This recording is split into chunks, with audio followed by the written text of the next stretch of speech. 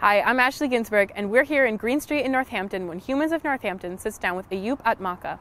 Atmaka is the owner of Pizza Amore, and he talks to us about the challenges and benefits of being a small business in Northampton, how he exactly got into this line of work, and hopefully see if I have a future in culinary arts.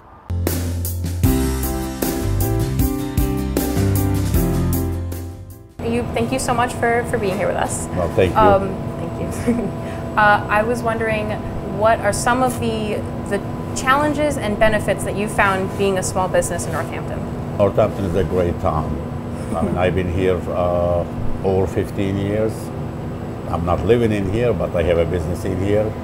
It's a great town, safe town, and people are much nicer than all other places.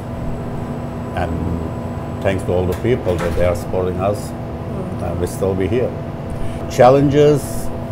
It's a small town. There are a lot of pizza, restaurant, eating places. Inside those restaurants that we are almost the newest one, I can say. When you serve good food, people come back for it. And how did you get into this? Is it a family sort of thing for you, or what was your your 1999, my place used to be a Geraldine Pizza. In 2004, me and my friend, we came back and we bought that pizza back again. And we changed the name again to Pizza Amore. Last 14 years, we've been doing it.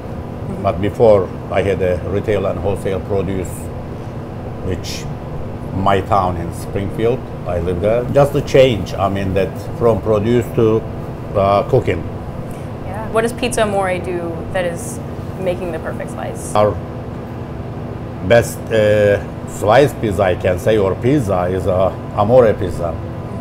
What's on the Amore pizza? Amore pizza is fried eggplant, fresh garlic, Parmesan cheese, fresh basil, pizza sauce, and mozzarella cheese.